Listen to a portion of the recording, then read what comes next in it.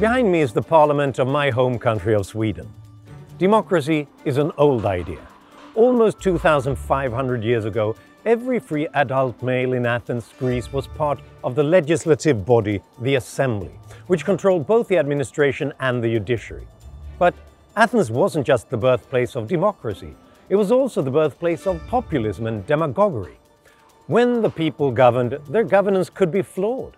They decided to condemn Socrates to death for corrupting the youth of Athens with his ideas of critical thinking. And there were other instances of horrible repression. Then, sometimes, the assembly regretted their decision and turned on the speakers who had talked them into it, and chased them out of the city. Athenian democracy might have been an improvement over rule by kings, but clearly there was more work to be done.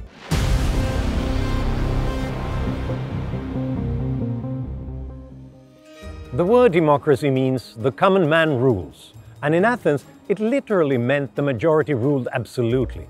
The majority could do anything to the minority, or what today we would call an illiberal democracy. As philosopher Karl Popper pointed out, the Enlightenment idea of liberal democracy is not that the majority is always right. Instead, a liberal democracy is based on the idea that people are free to lead their own lives, and democracy is installed as a reasonably effective institutional safeguard against tyranny. And this includes tyranny of the majority.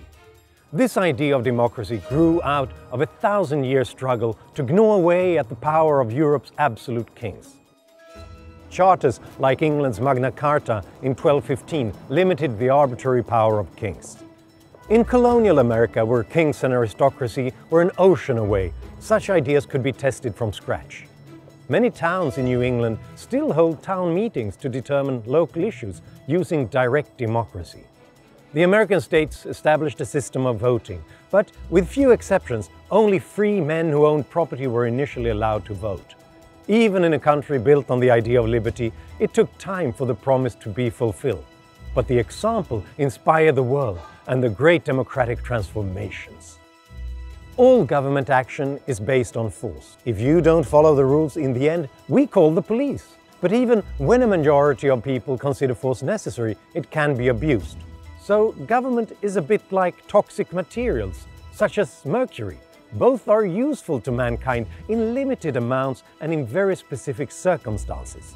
Liberal democracy, with a division of powers and constitutional protections for individual rights against the majority, is one way of making sure of that. Democratic elections are needed, not as a way to sanctify decisions, but as one of many ways in which to control the rulers. The beauty of the democratic ideal remains the great fact that we, the people, are able to throw the bumps out. Hey, check out these other great videos from Free to Choose Network. And don't forget to subscribe to our channel to get updated on episodes of New and Improved with me, Johan Norberg.